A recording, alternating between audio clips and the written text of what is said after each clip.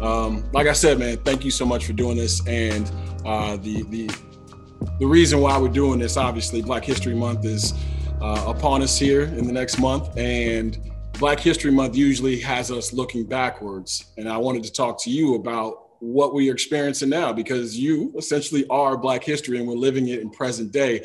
I want to talk to you, Marc, about your path. It wasn't the traditional one to get to this point. So for everybody who isn't familiar with Marc Eversley, what did it take to get here to be the first Black general manager of the Chicago Bulls and only the second in this city in the Big Five sports franchises?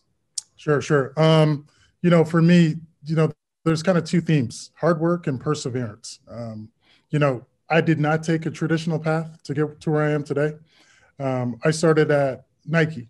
I started working in a retail factory outlet store just north of Toronto. I was part of a small team that opened up 6 or 7 stores. I progressed from there. I became the sports marketing director for all of Canada's sponsorship properties. They included Canada Basketball, the Toronto Raptors, the Vancouver Grizzlies at the time. So I'm kind of aging myself here a little bit. From there, I moved to Portland, Oregon, where the world headquarters are for Nike. And that's really where I started working with, athletes one-on-one and figuring out, what it is they need to really succeed and excel on the court. From there, I spent 11 years at Nike. There were 11 great years, and, I had no intentions of leaving. But somebody came and took a chance on me, and they offered me a job to move back home to work with the Raptors. I started in player development, off court, working with, young men and helping them acclimate and assimilate to, a new city, for most of them, a new country, and I progressed through the organization, player development, assistant GM, VP of player personnel, and I spent 7 years there, 7 quality years. I worked with a bunch of great people, really smart people. They kind of helped shape who I am today. From there, I moved to the Washington Wizards, Philadelphia 76ers, both in, senior executive positions with both organizations. And then obviously this past spring was approached by the Bulls to come and join their executive leadership team. And, here I am today, the GM of the Chicago Bulls. Yeah, and the significance of that for you, because like I mentioned at the outset, you're the first Black general manager of the Chicago Bulls, and you're the second in the Big Five sports franchise. So what's that significance for you? Because Kenny Williams is one that brought a championship to this city, and Kenny has had pressures that have raised and lowered because of the nature of the business. You are the second one in this city, and there are a lot of eyes on you. Black eyes, white eyes, whatever the eyes are, the people who want Bulls basketball to succeed. What's the significance in that for you, being a Black man and having this job and being the first one to have it? Well, first and foremost, it brings an incredible amount of pride to me and my family. The Reinsdorfs have been incredibly, supportive of us in our transition here. But I bear a lot of responsibility. And like you said, there's a lot of people who probably have eyes on me. Some of them probably have eyes on me because I am a Black man. With that comes, the pressures of being in this job. And I welcome all of those. It's a situation where, like you said, you probably have a lot of people looking up to you. I hope I do. I hope I have a lot of little young kids looking up to me, both boys and girls. I've reached this position because of hard work and perseverance. And I hope little kids can look to me and say, you know what? He reached that level because of hard work, perseverance, building relationships, doing the right things all the time, learning from my mistakes, formulating my own plan, my own strategic path for where I am today. And, I'm here, I'm happy, my family's happy, and I'm looking forward to building a championship contender here in Chicago. Speaking of champions, Masai Ujiri, right? I mean, you mentioned the Raptors and your background there. Did he break down some barriers for men and women of color in front offices with the Raptors championship? And how much further is there to go? Masai's like a brother to me. I was fortunate enough to work with him in Toronto for a couple of years. He's still somebody who I, reach out to from time to time, just, talk about life, talk about hoops, talk about society. He's he's a very strong-willed individual. He dreams big. He did deliver a championship to the people of Toronto, to the people of Canada. And, he has broken down barriers. There's no doubt about that. He's broken down barriers here in the United States, in Canada. He's broken down barriers in Africa, on the continent. You talk about people who aspire to be similar to what he is. He definitely has that kind of following. And I definitely think he's broken down barriers in a really, really positive way. Who are some of the other people that guided you along this journey to find you in the place that you are now? I think about people like Wayne Embry. Wayne Embry, he's a pioneer. Hall of Famer. He was a great player, an incredible executive. I had the fortunate opportunity to work with him in Toronto on a daily basis. Just sitting and having a coffee with him and having him tell stories, sharing those things about his battles, going through it as a player, being on the road and, being called the N-word, being in a position as a top executive of a franchise and, being scrutinized by people, not only internally, but externally, the fan base, other players, other executives, and, the lessons he's taught me and how to deal with those situations, I take them to heart. I've taken them to heart. And I have the ability now to use those as I kind of lead this franchise along with the rest of the executive team as we try and build a championship contender here with the Bulls. I don't know if you feel this way, but I know for me in the last 9-10 months, even while we're living in the COVID world and the civil unrest and all these other things, it's in a strange way, I've never felt freer in terms of speaking how I feel as a Black man in this country and this society and what we're in.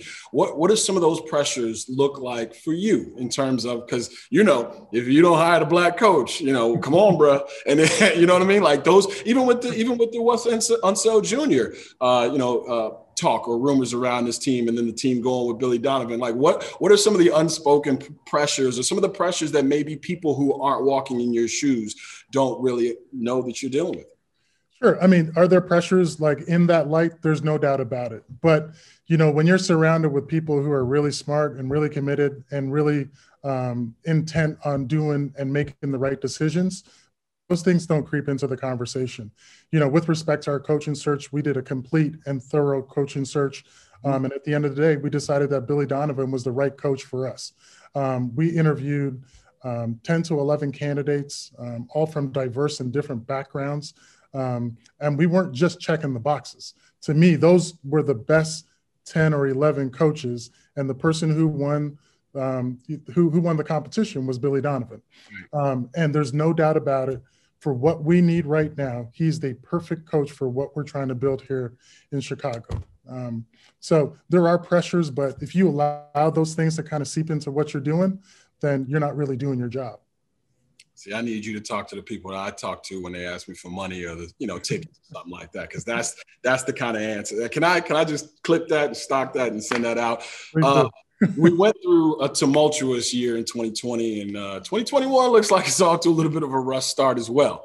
What gives you hope as we move forward as a community? No doubt about it. 2020 was, it was a challenge for all of us. And I think we're still all going through that today. Some of the lessons I think we've learned is we're a pretty resilient society. I do think things are going to get better.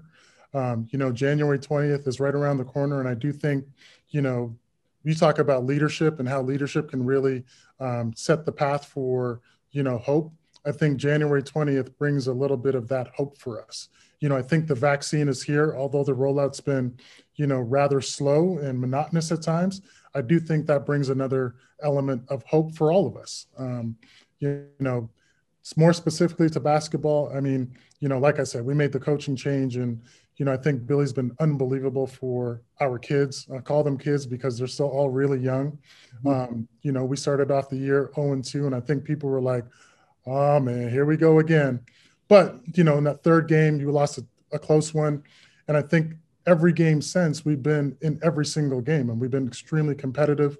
We just came back from the West Coast where we played, arguably two of the best teams in the Western Conference. And, we were right there with under a minute to go, both one possession games. So there's hope, not only in, outside of these doors, but I also think inside of these doors here at the Advocate Center, there's a lot of promise. There's a lot of hope.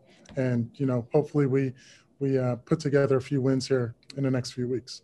All right, so Black history doesn't always have to be solemn and heavy or bereft of fun. I keep reading about how clean you always are. And I'm going to reference this Toronto Sun column written by Steve Simmons, who, quote, says, at 6'8", he was hard to miss, being smooth and personable and forever well-dressed. So, Marc Eversley, where does this sense of style come from, my man? No, that's, I didn't realize that Steve had written that. That's pretty funny. He's a media guy, so I was probably trying to like dodge him as I was in and out of the Air Canada Center in Toronto. I don't like the way you said that, media guy. Go ahead. No, you know what? Growing up, my father's always taught me, I'm 6'8". I can't just sneak into a room and people not notice me. So if people are going to notice me, they might as well see me like, something like something fresh. So it's always been part of me. When I first started with the Raptors, it was a very, I call it corporate environment, where suits were not required, but encouraged. So, I kind of just took it upon myself to make sure that I always look clean. So it's something that's just stuck with me. For us, me being 6'8" and Black, people are going to notice me. So, I've always prided myself on putting together a nice outfit. So, and let it be noted that this is the first time that a general manager in Chicago sports history has used the word fresh when describing hire. So I got two more for you. I'll let you go because I know you're in London, England, and Toronto, Canada. What does Black History Month mean, if anything? I think when you look at England or Toronto, especially Toronto. Toronto's probably one of the most diverse cities in the world. It's probably the reason why we moved from London to Toronto when I was 4 years old. My neighborhood looked very much like a Benetton ad. I mean, everybody looked different, and, that was comforting for us. So, Toronto's a very diverse city. It's a metropolitan city. It's cosmopolitan. And, it's something that I grew up in, and, I'm very comfortable in that environment. So I think it means a lot. I think it speaks to the culture. I think it speaks to who Canadians are. So, I'm a proud Canadian. I do hold a U.S. passport as well. So, but it's just how I grew up, and, it's an environment that I grew up in and I'm very comfortable in. I see you mentioned that with KC as well. Always got to let people know that, you're a dual citizen, you're legal everywhere. Last thing I have for you. What will it mean to you, Marc Eversley, to be the first Black general manager to win an NBA championship with the Chicago Bulls? That's a good one. I think anytime you win a championship, it's about the team, whether you're talking about the players, the coaching staff, the executive leadership team.